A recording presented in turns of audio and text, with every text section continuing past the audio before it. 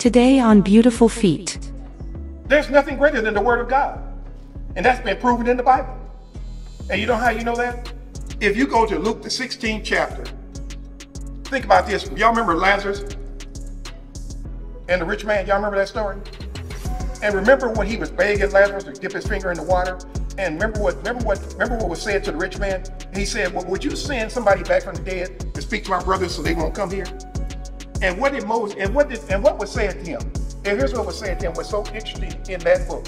It said, no, if they don't believe the words of Moses and the prophets, somebody dead coming back will not help me. But think about it. The Bible says that if somebody from the dead comes back, it's not more important than the Word of God.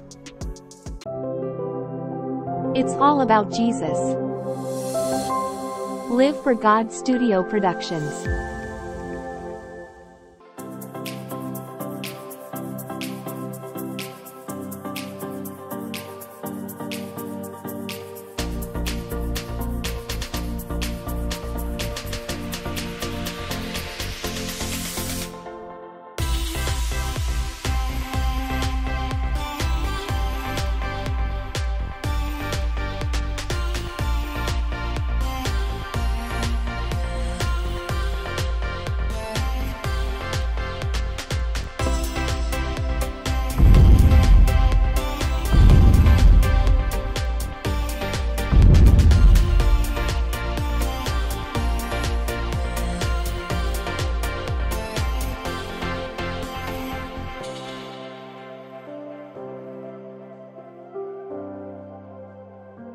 This is Beautiful Feet with Lewis Hurtt.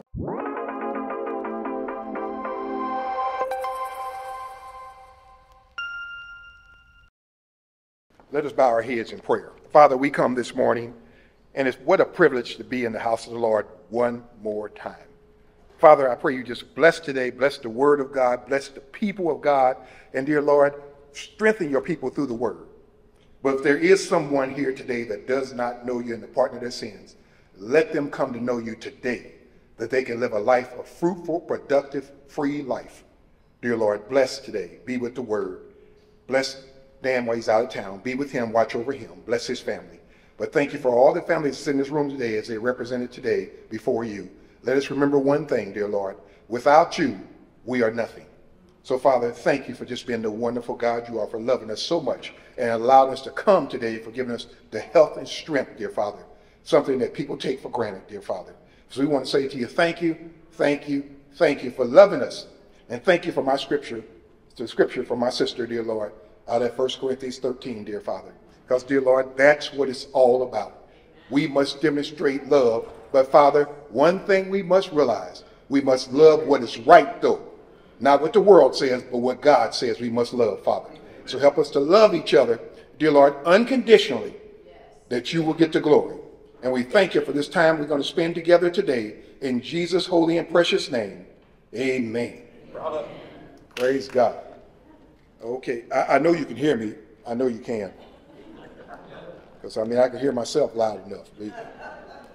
But praise God, it's so good to be here today with you. And I was trying to get Don, and he made me mad because I was trying to pawn this other guy off on y'all. And he said I couldn't.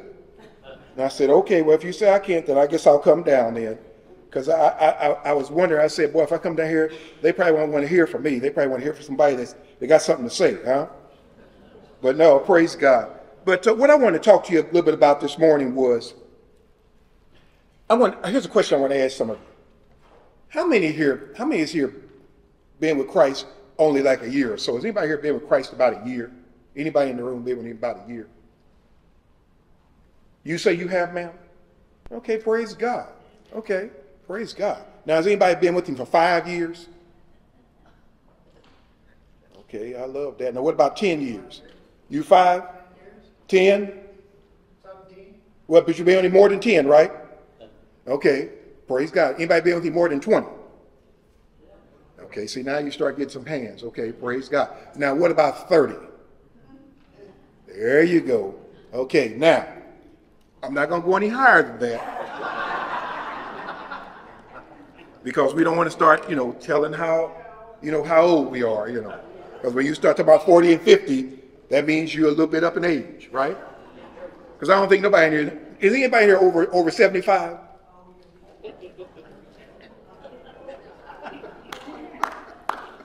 There's a few. Praise God. That's all right.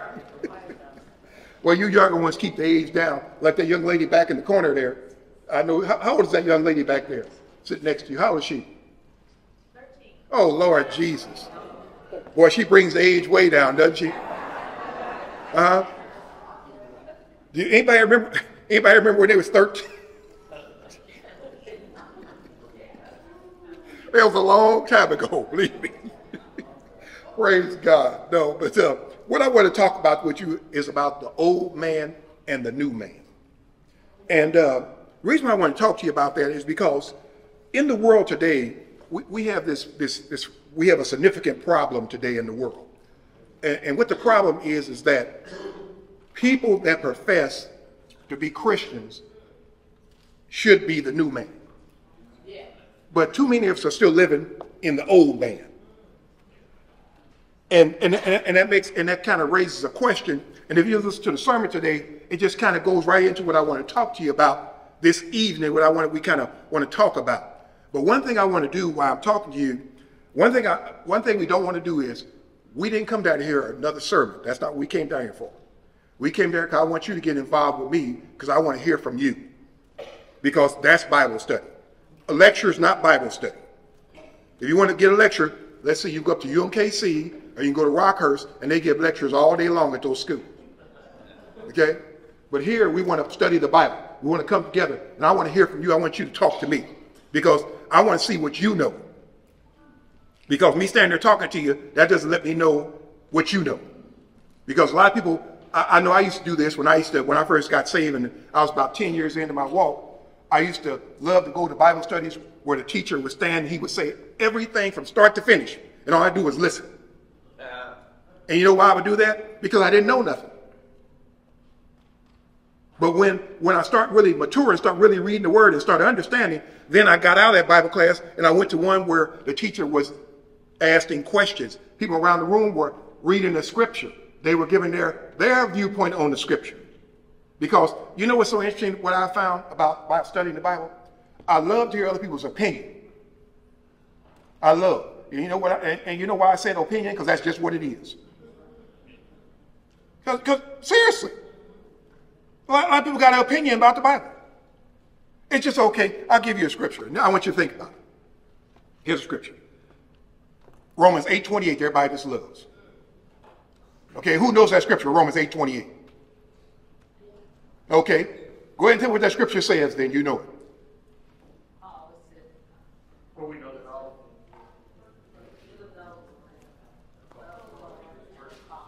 Okay, right. Okay, so we know that those are called according to his purpose. All things work for the good, right? Okay, now think about this, y'all. Think about this scripture now. Now, if you're not in Christ and you're not living righteous, how can things be working good in your favor? Think about that. Because see, you have to be living a right life and you have to be right with God for him to make everything work in your life. Apart from God, nothing's working right because God's not in the midst of it. That's why a lot of times people read a scripture, and I see people that don't even go to church, don't even know the Lord, and they'll say, well, I love that scripture, Romans 8:20, because God said he's going to make all things work to the good. No, that ain't what God said. He said, if you're in me, then I'll work things to the good. So that's why a lot of times it's just so good, and it's good to memorize scripture. Boy, it's good. How many of you, when you've been in a situation in your life where you needed help, and you remember the scripture that God gave you, and it brought you through? Huh? Yeah, you're on your sick bed, and you start thinking about how good God is and what he promised you. And then you start getting revived. Because the word of God is medicine. Huh? There's nothing greater than the word of God. And that's been proven in the Bible. And you know how you know that? If you go to Luke, the 16th chapter, Think about this. Y'all remember Lazarus and the rich man? Y'all remember that story? And remember when he was begging Lazarus to dip his finger in the water?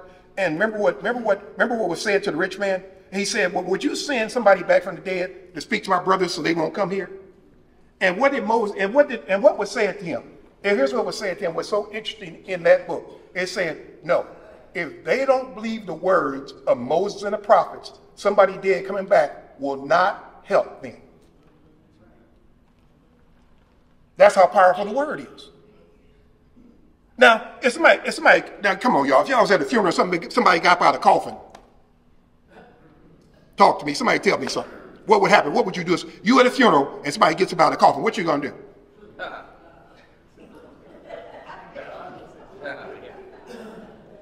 Huh?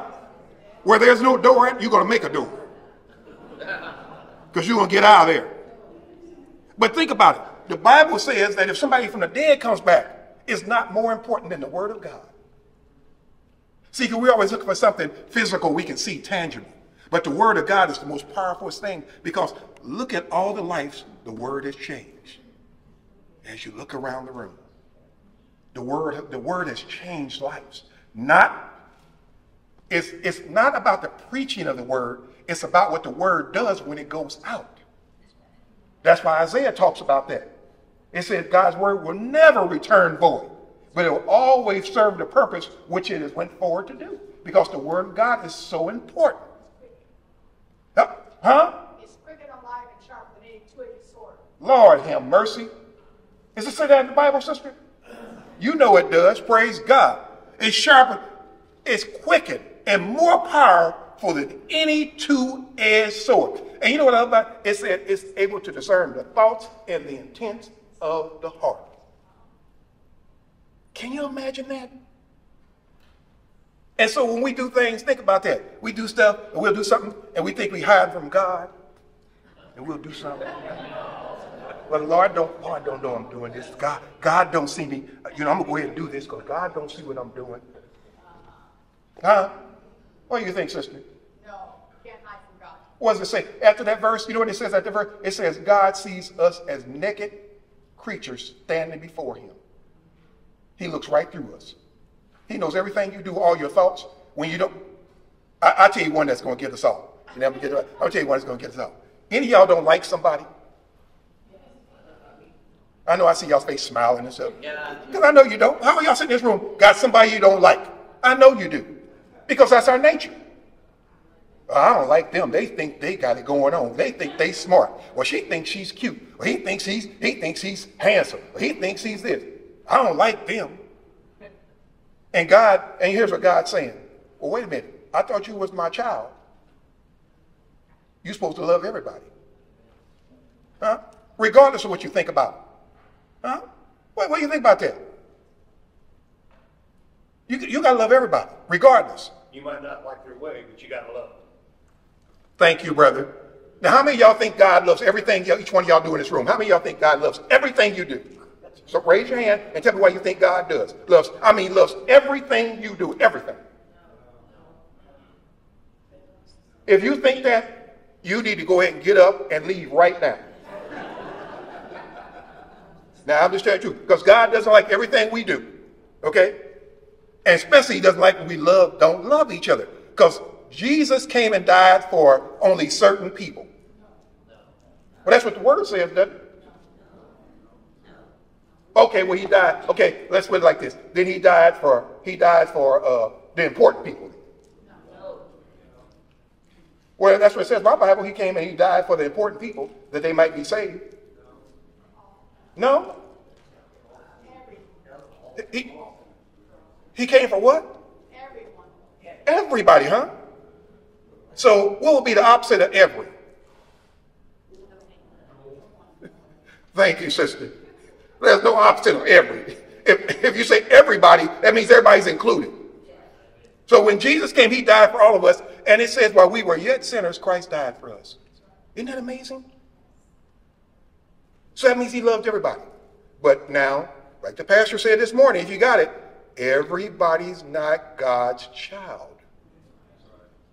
Only those that have accepted him as Lord and Savior. Okay? So don't be telling somebody on the street, oh, brother, you're God's child. And let's see, they never have been to church. They never professed Christ. They live in a life of sin and everything. But don't call them God's child because they're not. And I know that's cruel, isn't it? But that's what we're going to talk about this morning, about the old man and new man. In this scripture here, in 2 Corinthians 5, in verse 12, it's talking about the reconciliation of God. Because Jesus came to only do one thing, was to reconcile us back to God. He didn't come to do anything else. To come and die as a substitutional death on the cross, that we can have a life in God through Christ Jesus and have eternal life. That's why Jesus came. No other purpose. He didn't come, nothing else. And you know, I don't know if any of y'all were listening a few weeks ago when that young man, Stephen, that's over the youth minister, he said something to me that's always touched me ever since he preached. And I was wondering if any of y'all remember this. He said something that was very profound. He said that Jesus did not die to make people Christians. Does anybody remember that? Well, he said it right from the pulpit in front of everybody. He said Jesus didn't come and die to make people Christians. And that's very profound because he didn't. You know what Jesus came to die for? He came to die to make disciples. Now, what happens is when you become a disciple, as you profess and you become like Jesus, you become Christ-like, a Christian. But you're not. Jesus didn't come to make Christians. Because here the problem is why he didn't come to make Christians. And this is the interesting thing that I was thinking about when he said, I'm going to give it to you why he didn't. Here's why he didn't come to make Christians. It's because, see, Muslims say they're Christians.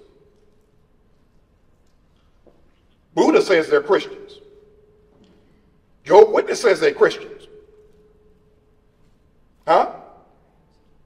You got what I'm saying? So we want to be disciples of Jesus. Because you know what disciples do? They're obedient to their master. Christians are not obedient because Jehovah's Witness is not obedient to God. Because there's things that's not in their Bible that's in our Bibles. They don't believe. The one verse they don't even put in their Bible is John 10:30. When Jesus said, I and the Father are one, they don't have that in their Bible. You know why? Because he's not one. He's two different people for them. You seem as a triune God. God the Father, God the Son, and God the Holy Spirit. Now, you cannot say that you're a Christian and you don't believe that God and Jesus are the same. Huh? How are you going to do that? Because you have to believe they want to be a Christian. So that's why when I thought about that, I said I want to share with you this morning. Because that's very interesting what he said. Because the first thing we want to do is, well, I'm a Christian. Well, I'm a Christian. And what does the world do? Everybody's living in sin and says they're a Christian. Huh? No good. So here in 2 Corinthians in 5:7, Paul is addressing the Corinthian church. And y'all know Paul struggled with the Corinthian church because they had money, they had position. And they thought they had it going on. Okay? They just knew they had it going on. And a lot of times, y'all know how we kind of get beside ourselves and we think we got it going on too. Huh? I mean, y'all sometimes when y'all around certain people, y'all feel like y'all just better than them and you got it all together. Y'all know we all do, because I do. Huh? Be true. You know what the Bible says? Examine yourself whether you be in the faith. It didn't say, it didn't tell me to examine y'all. It said examine myself to see whether I'm in the faith. And a lot of times, y'all know how that old man rears up and he wants to be important. Huh? Y'all know he does. Yeah, you get around certain friends because they got something. You want to prove to them you got something too. Huh? And so you want to brag about what you got, get braggadocious. Huh? Yeah, y'all know what I'm talking about. Y'all know, because I do the same thing. And I had to slap myself and say, boy, get back in line. What's wrong with you? You know you're wrong. But here in this verse here, Paul is saying in here, and this is, like I said, this is about being reconciled to God.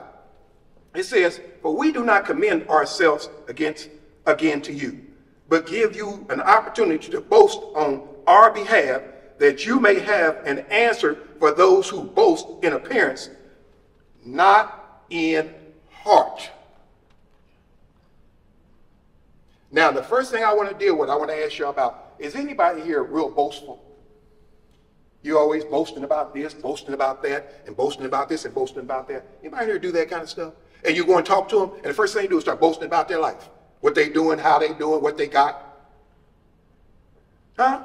Think about that. Paul comes to the Corinthian church. He says, I'm going to let y'all boast, but you're only going to be boasting to me because you're not going to be boasting to God.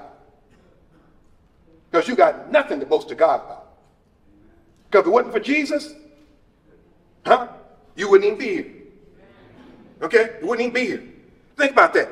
It says, so he's going to allow them, he's going to give them a chance to boast about whatever they want to boast about.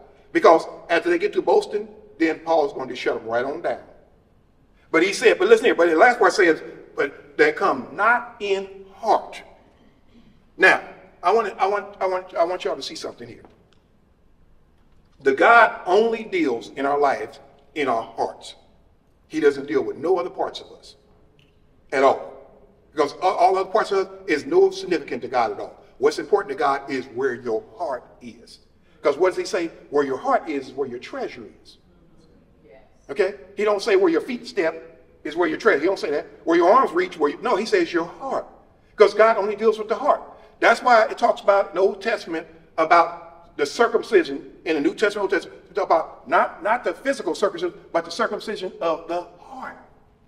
And once your heart has been circumcised, you're going to be a new man. That old man's going to go because now your heart has been circumcised. And that's what God wants to deal with our hearts. And when we start letting God deal with our hearts and we start being sincere about what God is doing for us, you know what happens? Then you start becoming the child that God has called you to be when your heart has been circumcised. Then you start learning how to love everybody, no matter if you don't even like them, you love them.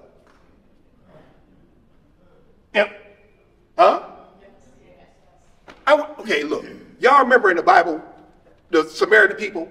And remember, y'all, because a lot of y'all are some pretty good scholars. Y'all remember that when people would travel that way to Samaria that were Jews, they would go all the way around Samaria. It took them forever to get around because they didn't cut through Samaria. Because Samaria, they didn't like them at all. The Jews thought they were just filthy dogs. Okay, they're the lowest class in the world. Okay?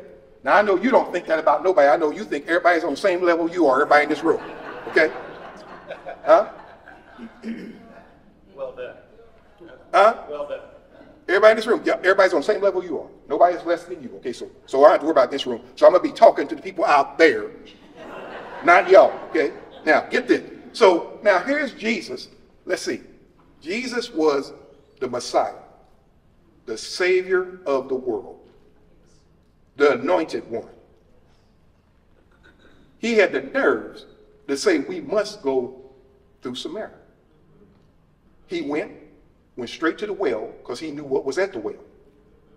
And let's see, there was a lady there that wasn't the type of woman that we would want our daughters to be or our wives to be. Is that right? She was, we use a nice word. We're going to call her loose. We're going to call her a little loose, okay? Now, here's the Savior of the world, God's anointed Son. He has the nerves to go up to the well and start talking to this woman that the Jews did not even deal with. And Jesus stood there and held a conversation with her. And he never one time ridiculed her, not one time. But what he let her see is that her life was off course. And she needed a Savior. And look what he led her to. And she actually became the first evangelist of the Word of God. Because what did she do? After he got to talking to her, she ran. And you know what was so funny about it is? She ran and told the men in the village about Jesus. Isn't that amazing? She didn't say she went and talked to no women. She went and told the men in the village about Jesus. And they listened to her because they seen the change in her. That old woman had passed away in that moment talking to Jesus. Now she was that new woman and they could see it in her. And when she spoke to them, wow. And they had to come and see. Think about that. Heart change. Her heart was changed. Not her thinking. Not her attitude. None of that. Her heart was changed. Because when your heart's changed, your thinking, your attitude, your mentality, everything changes when your heart's changed. This is why people are struggling in the world today in Christian walk, because their heart hasn't been changed. This is why, tough subject, but you know me, I'm not scared of no tough subject. Y'all know that. I'm not afraid at all. This is why, just like today, that we know today there's such a racism, right? Y'all know it is. Come on now. Because it's been going on since the world began, okay? People don't like people. This person don't like that person. And now what Satan works on really today, this white and black issue, Satan works on that tough. He plays on that. He thrives on that. You know, where we think one's better than the other one, one's less than the other one, all that kind of crazy stuff. But let me tell you something. When your heart's right, what you'll see is a brother and sister you can love on. That's what you'll see. Because that's what it's all about. It ain't about white and black. Because when God looks down at the world, like I told you before, he only sees two people. That's saved and unsaved. That's all God sees. He doesn't see nobody else. Okay? He ain't talking about, oh, I love those black folks over there because they're such nice people. And he ain't saying, oh, these white folks over there, oh, they live so good. I love them, how they live. He ain't thinking about y'all. He ain't thinking about none of us if we're not saved. And that's just been truthful with you. Come on now. Get it together. Get our hearts right. So Paul talked about it. So I want you to, this word reconcile. I was going through the dictionary. I want to look up what this reconciliation. I wanted to get, and it was just one meaning in there that jumped out to me when I looked in the dictionary. And this meaning was interesting. Okay, to be reconciled to God, to bring oneself and to accept, he has finally reconciled himself to the change of management. Now, the reason I wanted to use this on y'all is because before you came to Jesus, your manager was the devil. The devil ran your life. Come on now. Before you came to Christ, you was living for the devil. No, who in here was born saved? Raise your hand real quick. Who in here was born saved? Raise your hand real quick. Because you put your hand up, you need to get out. Because nobody in here was born saved. Okay? All of us had it. If it wasn't for God, Jesus died on the cross, and God pursuing us, we never would have came to Jesus. None of y'all came to Jesus. Don't tell it nobody else that you decided to come to Jesus on a certain day because you didn't. Because the Bible tells you that you didn't. Because if you read the book of John, the 6th chapter real carefully, you will see that because God pursued you, you came to him. Okay? He pursued you. Because he tells you right there in the Bible. He says, unless my Father draws you in John 6:44, you read it for yourself. And somebody, I tell you, somebody turn to John 6:44 and read it for us. Turn to John 6:44 and read it. And so you read it and you tell us what you think. How many of y'all got your swords with you today? Because that's the only weapon you got is your sword, is the Bible. That's the only thing you got. Nothing else can defend you. Because you hollering out, Lord, rebuke Satan, that ain't helping. Because Satan will just jump all over. Okay? So you need to have your word. Whether it's on your phone or whatever. Who got John 6:44? Okay, go ahead, brother. No one can come to me unless the Father who sent me draws him, and I will raise him up at the last day. So what does it say there, brother? What's it saying? It says he pursues us. So without him pursuing us, what's going to happen? Well, I'm going to become a new man. That's it.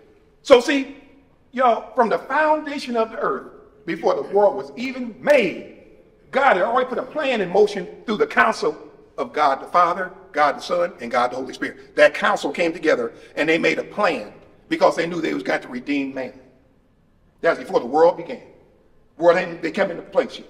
So they got together and said, okay, this is what we got to do because we know when we create man, what they're going to do. Now, here's what I want y'all to get a hold of because I know a lot of people don't like this. God knew everything that was going to happen before it happened, before the world began. So what now? So it's called foreknowledge. Okay? God's foreknowledge, he knew. So God knew he had to institute a plan that he could implement man into. Okay? So this is why it flows the way it does, is because God set it up so we can be a part of it. But you know what? We have no hands in it. He just said, let's be a part of it. It's just like what's going on in Israel right now. Let me tell y'all something. Don't worry about Israel. Just pray for them, roll on. Because God's got a plan with Israel. And God said this, and this is how I'm going to tell you why you can roll on, because here's what God says in the word. He says, until I return, there will never be no peace in Israel. So don't waste your time praying that the war stops, because it's not, because they've been warring since, let's see, 2 people were born. Who was the 2 people that were born that the war started through? Anybody know who 2 people were? Let's go. There you go. There you go. That's my sister back there. I love them kind of people like that. She said Jacob and Esau. Now think about this. When they started warring back then, when they were coming out of the womb, that war has continued since that time, still today. When you read in the book of Isaiah, every time God had to wipe out lands, here's an interesting thing. The families were either from either from Esau that was against Jacob. All those people were against Jacob, and they continue to war to this day against him. And that's just how it is, and it's not going to end. It's going to last until Jesus comes back, because he's got a plan for Israel. He's got a plan for his people.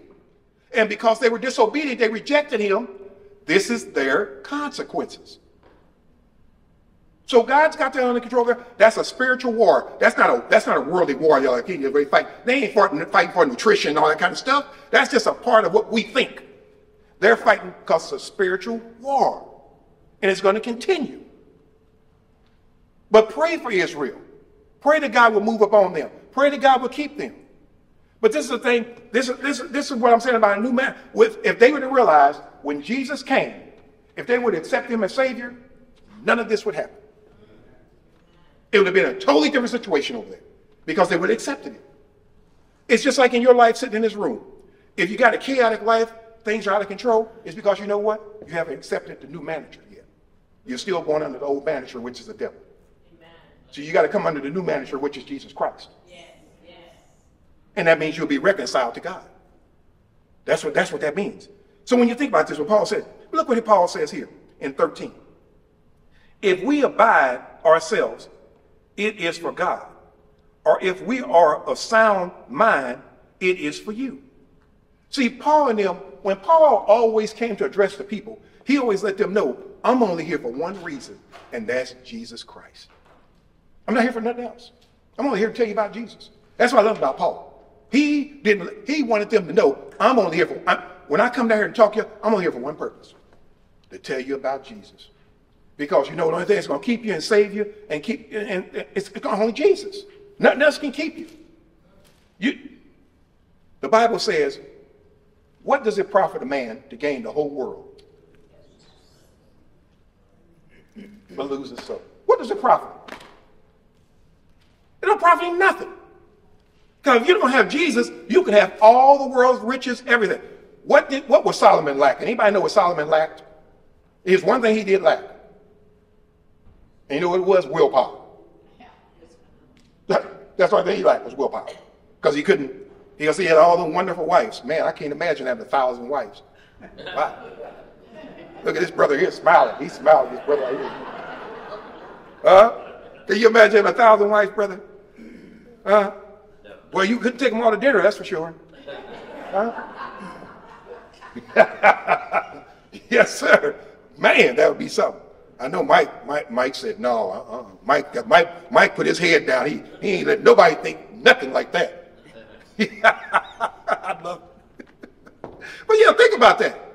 But here the thing is, it doesn't profit us to gain the whole world. Paul said, I come to you, I want to speak boldly to you. I want to say to you, you need Jesus. Because when you got Jesus, you got it all. Let's see. The Bible says he owns the cattle on 1,000 hills. The earth is his, and the fullness thereof is his. Everything's his. How many of y'all own y'all's house, car, and everything? Anybody here own everything they got? Don't you raise your hand, because you don't. You don't. Okay, if you pass tomorrow, you taking your stuff with you? You ain't taking nothing with you. That's why you don't own it. But when the world says, well, if you pay your house off, it's yours. If you pay your car off, it's yours. And while you live in, it's yours. But once you die, somebody that's a heathen gonna get that card and they're gonna tear it up. Heathen gonna move into your house and tear your house up. And you're gonna be mad. Why? You ain't mad while you're dead? You be laying in your grave, you lay in your coffin mad because they tore your house up.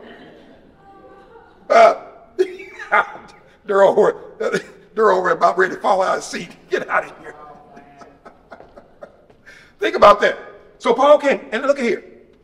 Look at this. Look at this in 14. For the love of Christ compels us. We judge thus, if anyone died for all, then all died. And you know what's funny is? Here's the greatest thing about this verse is here that we don't understand. One thing is we don't want to die to ourselves for nothing. And what they don't realize is Jesus had to die to multiply itself through the Holy Spirit. He had to. That's why he said, I must go away. I must go through this. I must go to the grave. I must do this. Because if I do, then I'll be multiplied. Then the Comforter will come. And the same way for you. If you let your life die in Christ, then you become more effective for Jesus. When you start mortifying that old body of yours that you just love, then you become more effective. That's why Paul was so effective, because he let the old man die and the new man rose up. Because y'all know, come on, y'all. Paul was a pretty good man. Paul lived a pretty good life. He didn't hurt anybody. He pretty much was pretty kind to everybody. He pretty much served the church, served God, did all the right things. That's what my Bible says. Is that right? Huh?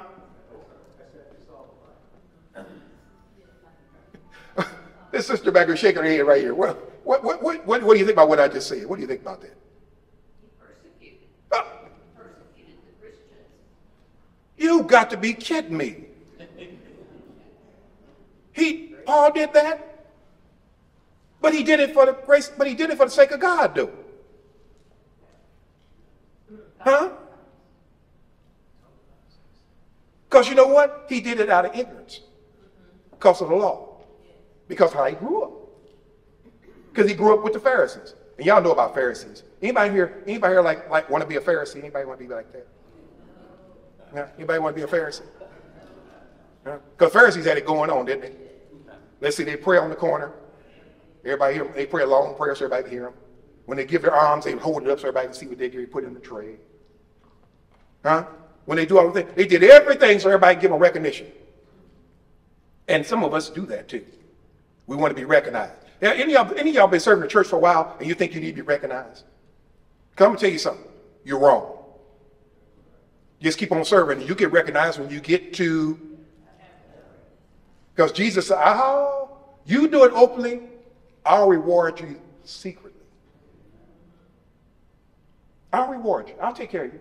So when you think about that, and so Paul was trying to let them see this. He says he's trying to compel us because he judges thus. If anyone died, Christ died for us all. So we all die. The Bible says if you want to keep your life, give your life. But if you want to save your life, you're going to lose your life. That's what the scripture tells us. Okay? Just telling you how it is. And look at this 15. He says, and he died for all, that those who should live no longer for themselves, but for him who died for them and rose again. Wow. Who are you living for? Jesus. Because he died. He rose again. Now, how many of y'all been resurrected? Anybody in this room been resurrected? Now, you've been born again, but ain't nobody in this room been resurrected. Because that doesn't come till after Jesus comes to the clouds, and then he's going to resurrect us. He's going to raise us up. Okay? But right now, no. And this thing about talking about people come back, talk about reincarnation, that's a bunch of crap. Ain't nobody going to be reincarnated in nothing. Okay? That's the talk of the devil. Because there's not such a reincarnation. Okay? There's no such a that. But people talk about that stuff. So that verse 15 is letting us know that if we're in Christ, we have been resurrected. Our bodies, our hearts, our minds. Through Christ we have. Through his physical death on the cross, he resurrected us. And y'all remember what it says? What it says in the Bible, we talk about Christ being crucified. Like Paul said, I have been crucified with Christ. Not I that lives, but Christ that lives in me. And we all have been crucified if we accept Jesus as Lord and Savior. We've been crucified. And the thing I ask you, have you been crucified yet? Because you haven't been, see, because you know Romans 12:1 says, let your body be a living sacrifice, holy and acceptable unto God. Now, let me tell you something about Romans 12:1. You cannot be a living sacrifice and please God. And you know why you can't? Because until you die and become the sacrifice God wants you to be, then you can please God. So you have to die first. And the living sacrifice is when you actually have accepted Jesus and he's your Savior. Then you are a living sacrifice. You are a living testimony. Till then, no. And that's why he says that. Let your body be a living sacrifice, holy and acceptable unto God, which is your reasonable service. And then look what he says. Be not conformed to this world, but be transformed by the renewing of your. Well, what about the renewing of your feelings? Huh?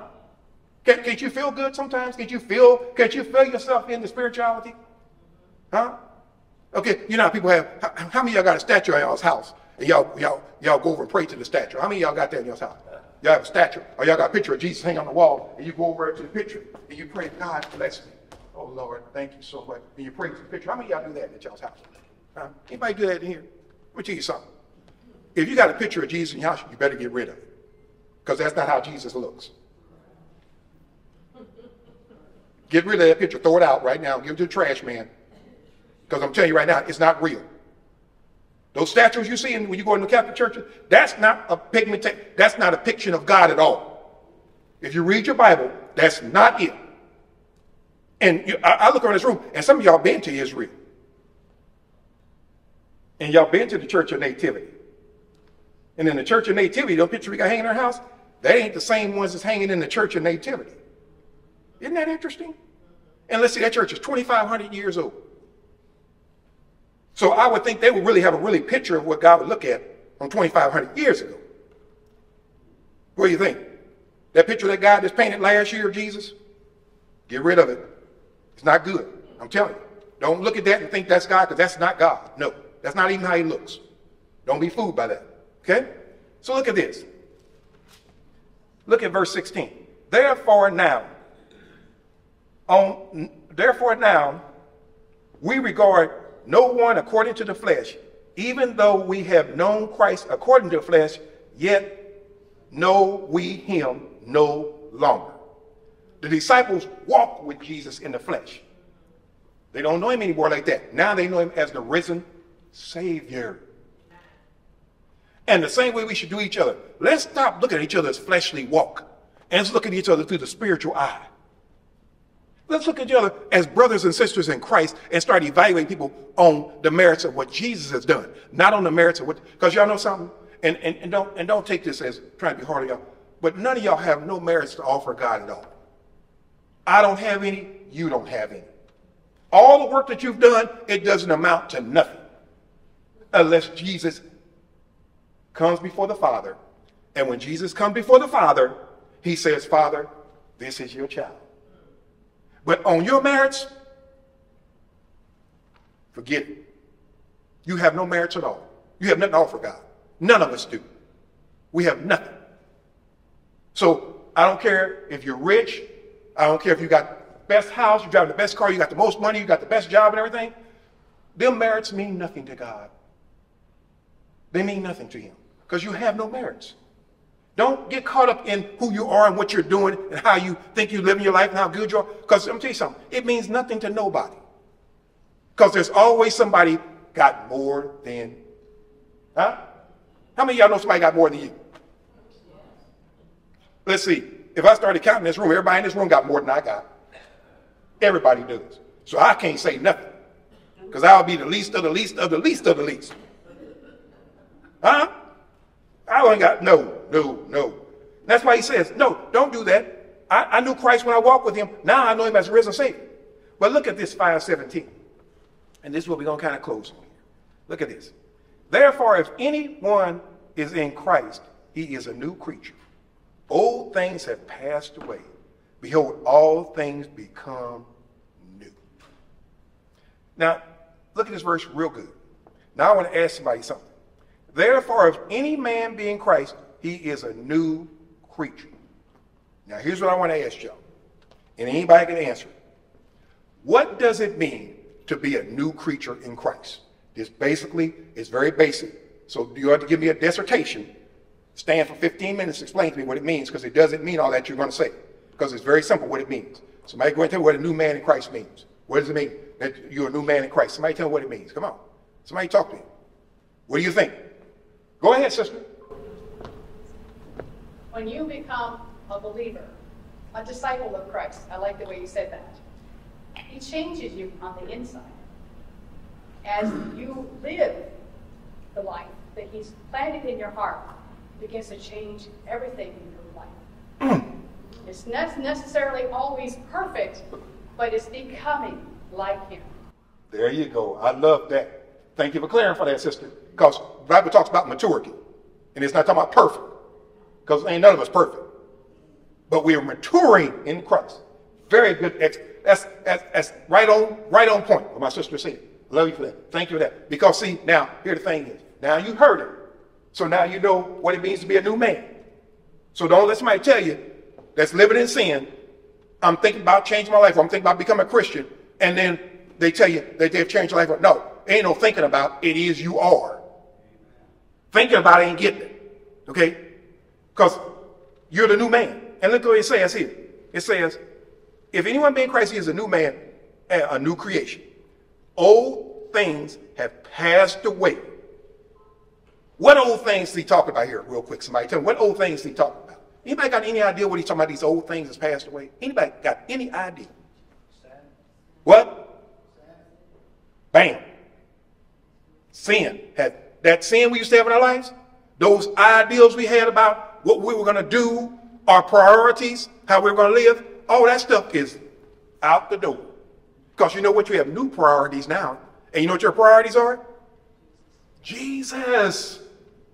I love that. If your priorities are not on Jesus, then you got the wrong priorities as a believer.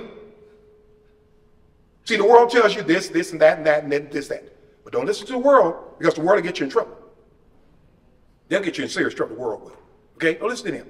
That's why it says that. So when you look at it, it says, all things have become new. Man, can you imagine that? Your life changed and everything in your life is brand new. Just think if you were to let Jesus dominate your life, how you would treat people, how you would treat the things of God. When you come to worship on Sunday mornings, you won't get up on Sunday morning and worry about eating breakfast. You won't get up on Sunday morning worrying about this, that. You know what you do get up on Sunday morning? Only thing you got your mind on is that's it. Can you imagine that? You wake up on Sunday morning and your mind is totally focused on Jesus. Then you know what can happen? I'm going to tell you what can happen. Here's what we're going to close on. If you wake up on Sunday mornings and your mind is totally focused on Jesus, I'm going to tell you what's going to happen. You're ready to worship. But see, when you wake up ready, what you're going to have for dinner that day, and what you have for breakfast, and what you're going to put on, and all this kind of stuff like that, that's why most of us can't worship God that way. That's what hurts us. That's what kills us. Because you're worried about everything. The right shoes on. Put something on and get here. Huh? Come on, let's be for real. Okay, having the right shoes. Okay, if you got on the right suit and the right shoes, how is that going to benefit God, worshiping God? Me being dressed like this, how does this benefit me to worship God? This doesn't benefit me at all. This is a waste of time. That's why you plan it Saturday night instead of being out late or up late watching TV, because your program will show you just got to see it. It doesn't end until 12 o'clock at night. Then you wake up red-eyed and you can't think. And then you get up, you want to throw something together, you want to think about it. Then you say, then as you're driving here, you don't even focus on Christ till you get in the parking lot. And some people don't even focus till you get ready to walk in the sanctuary. Then when they get ready to walk to the door of the sanctuary, okay, let me think about how to worship God today. No. Okay, here it is. God says, worship me in spirit and in truth. Now I gave it to you, what you can't do no more. You got to stop. That's what it's talking about.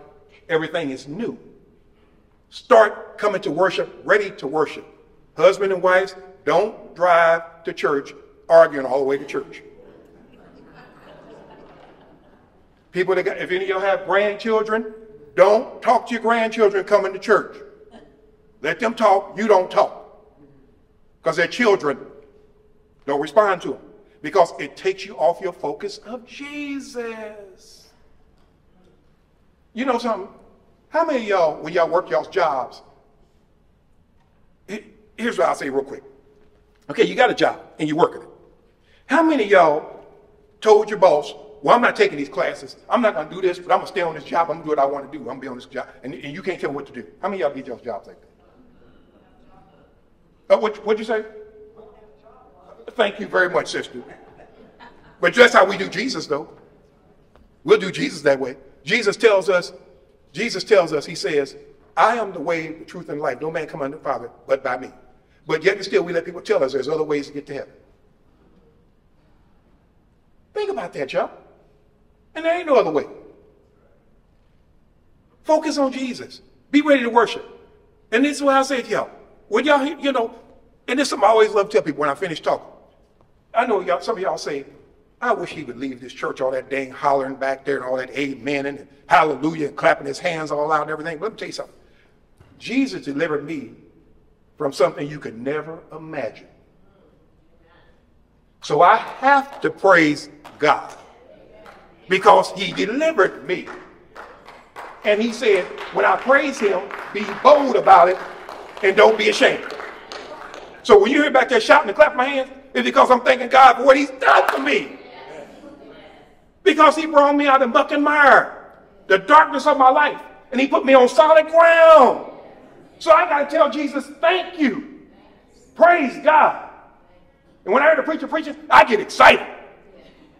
I'm going to tell you, I can come to fellowship and they ain't got to do no singing, no nothing. We can just preach all the whole time I'm here and I'll be happy as can be.